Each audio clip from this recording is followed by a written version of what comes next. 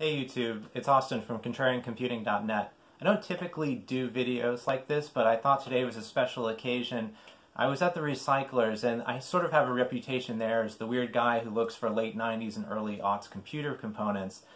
And when I was there, they said, "Oh, you're that guy. You know, we found something interesting, and it was still in the shrink wrap. We put it up on the shelf in the office. Do you want to check it out?" And I said, sure. So I went upstairs and I looked. And on the shelf there was a GeForce FX 5500 AGP, still in its original wrap. And I said, well, that's interesting. How much would you like for it? And they said $10. So I bought it for $10. And now we can unbox this interesting little nugget of early aughts computing history and see if it works. And maybe talk about the significance of the GeForce FX series and why everybody hates it so much. So here we have it, the eVGA GeForce FX 5500. Now, as I said, the 5500 was not the fastest FX card, nor was it the slowest.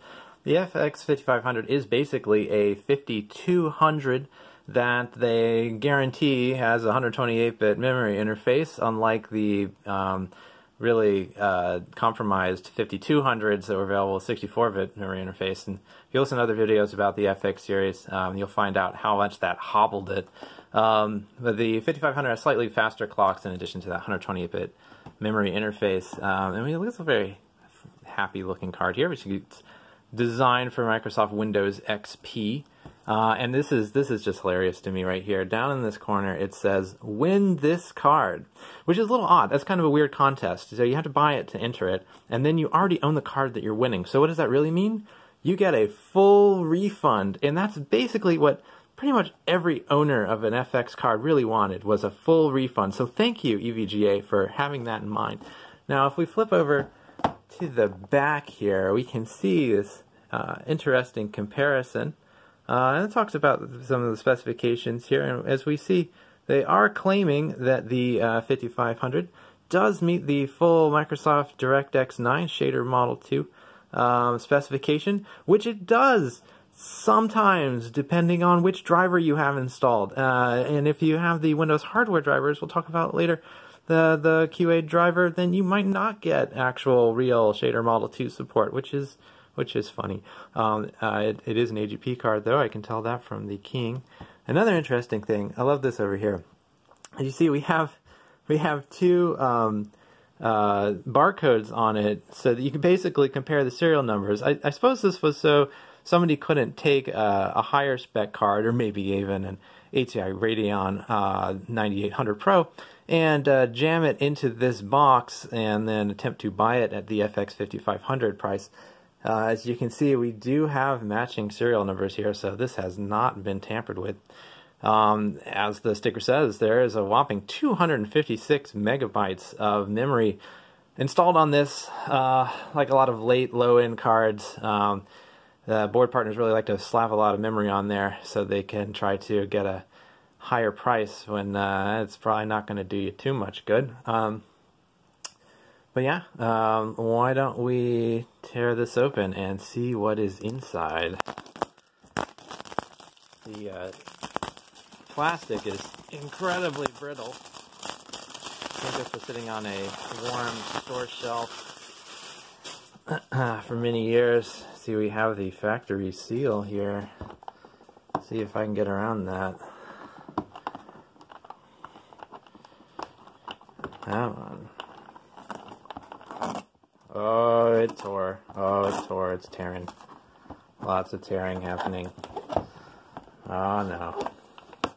Oh, I tore the box. Oh, don't send this to the VGA. We're not going to get 100 on this. Please note, if this product is not working properly, do not return to store. What if it's rendering in 16-bit precision and not the 24-bit mandated by the spec? That's going to be problematic. I guess I won't return it in that case. Okay, well, already we found something interesting. It's a bit loose here. This is a DVI to VGA adapter, which you don't really need because it has a VGA port, so you only need this if you want to do dual head VGA, I suppose. There it is. in all of its upside down glory. Oh, I seem to have opened it completely backwards. Let's do the fun stuff. What is this thing? Oh, it's an S-video cable, yes. I don't know about you, but I really liked recording gameplay footage on VHS right out of the back of my card. That was a fun thing to do back in the day, obviously before streaming was a thing. That would help you do that. And we have a manual. Ooh, case stickers. Oh, that's going to be good. I want everyone to know that I have an FX 5500. Display driver installation CD. 98 ME NT4 2000 XP. Wow, so many options. Oh, are these the stickers? Oh, they don't tell you that I have a GeForce FX card, just that I have an eVGA card. Well, okay, well, that's something. The user's guide. Yes, yes. How do I use this? Does it say something about remembering to install special patches to optimize for the FX card if you have some sort of DirectX 9 game? No. How much? Oh, I could send in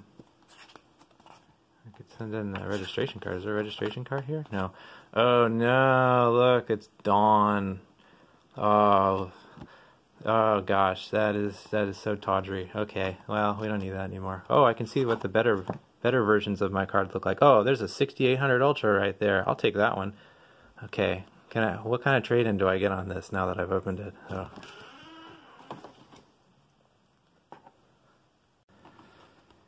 Okay, anyway, on to the main event, which is upside down and also completely popped out of its little holder here. Let's see what we can do. Oh, it's stuck. Okay.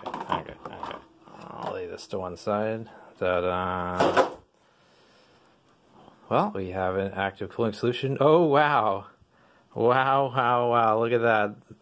Yes, so this is from the capacitor plague era, and as you can tell, this is a completely unused card. And these capacitors have completely burst, pretty much all of them, so I don't think I'm going to be testing this card immediately. And this can happen. You do not actually have to use a defective capacitor in order for it to burst like this. The story here is that somebody said that they had stolen Rubicon's capacitor electrolyte formula and then went to China and sold it there.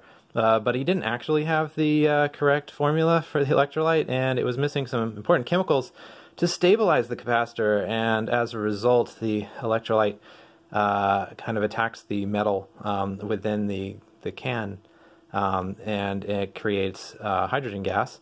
And that hydrogen gas builds pressure in the can until it bursts. Now this orangey stuff you see here actually is not the electrolyte in most cases. Normally that's the sealant, which is used to hold in the electrolyte, but that's the first thing to come out. The pads still look fairly glossy, so it seems to have come out the top in a way that did not cause significant damage to the traces. So this is going to be repairable, but this is the thing to keep in mind, and why it's kind of hard to keep things from this era running, is that there were a lot of bad components in the stream back then. We have quite a bit of this Infineon memory, and I'm not sure if that is a nanosecond rating or something there, but it does not seem to be incredibly fast. And if we look back here,